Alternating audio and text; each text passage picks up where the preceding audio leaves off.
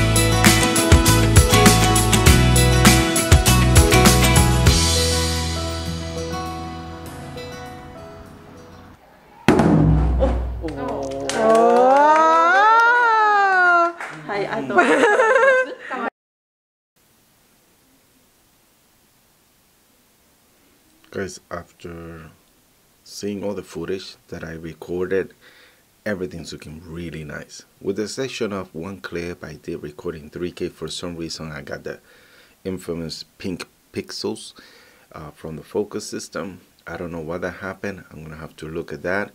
But other than that, I'm really surprised with the 4.8 and the 4.5K, and of course with the 5.2K, which we know that's the, on the Denny's build, that's the 5K FRTP with the aspect ratio off. It's got the same pixel density count. There's no difference between Denny's and these crop moods. The only differences I see is with the layouts, the UE, and just the menu system. Those are the main differences I'm watching, but also the performance, meaning not the actual image quality, but the recording time and even the HDMI. I'm monitoring myself using my Amazon Fire HD tablet, so I need an HDMI, what is that called, the capture cards. This build allows me to use that cheapo HDMI capture card flawlessly in all the different modes, even 1080p, whereas with the Denny's build I couldn't use this particular capture card. It wouldn't work in 1080p. I had to go to the high frame setting mode, and then I could see the image outside of my external monitor. I don't know what the deal is. I'm just glad it's working, because on the Denny's one I had to use my Camlink 4K capture card, which costs over $100, and I use that for my work, for Zoom. It's on my main computer. I don't want to use that outside with the camera. So I'm glad my cheapo HDMI capture card is working with this build. So definitely, so they did something with this new Magic Lantern build that is a little bit smoother. Now it does run a little bit warmer than Danny's build, but I don't know, that could be because of the area or the weather. A lot of factors can affect the temps and record times. And all in all, I think this build is really nice. It's solid, it's reliable, and well, as reliable as the Danny's was, it's still Magic Lantern. There's gonna be bugs and just little things that just for no reason whatsoever stop working. But yeah, overall I was able to do a lot of shoots, and yeah, it's been a great experience. Highlight of this build, I believe, is the real-time preview. Even when shooting in the 4.8Ks and the 5K modes, you're able to see the entire frame, and it just makes it so easy to frame your shot. As you could see in my test videos that I just showed you, all the clips, the framing was pretty decent, and that's all thanks to the real life preview. In the 3K modes and maybe the 2.8 and the 2.5, you might not get the full real-time view, but it is centered and you're able to move around the zoom, the cropped area, so you could focus, pinpoint focus, but also that's a big deal for framing. So all in all, for the recording experience, this build is way better than Danny's. But that's not to take anything up from Danny, because he got things started with being able to record up to 3K on the EOS M. So I am so grateful to all the devs and their hard workers that are working hours and long nights just making us, improving the performance of Magic Lanterns. Thank you, thank you, thank you. ありがとうございました。お疲れ様でした。It's just awesome what you guys have done. In a future video, I'm going to be talking about more about my camera settings, my Magic Lantern settings, and even with this crop mood settings, as well as some gear, because we all love talking about gear.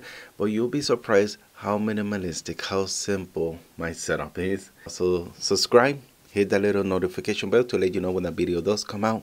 But thank you guys so much for watching this test, and if you did enjoy it, smash that like button. Thank you so much, and we'll see you on the next one. Happy shootings.